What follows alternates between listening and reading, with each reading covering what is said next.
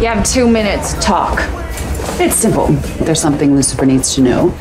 I think you should tell him. Oh, really? And why is that? Because it's about his beloved Chloe. He'll take it better from you. You're his closest friend. Lucifer may be stubborn, but he listens to you. Hate to break it to you, but if you're buttering me up, it ain't gonna work. You have bad news to give your son. Suck it up and do it yourself. Good talk. God made Chloe. Yeah, he kind of made them all. No, Chloe wasn't supposed to be here. God put her in Lucifer's path. She's a miracle. Granny Panties Decker, a miracle? Please.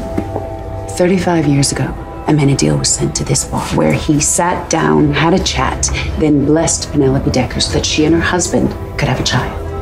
That child is Lucifer's partner. It's no accident that they met.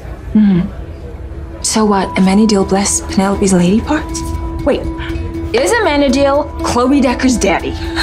Oh, don't be ridiculous. Think about it. Haven't you ever wondered why that particular human makes him vulnerable? But if you still don't believe me, there's something you should see.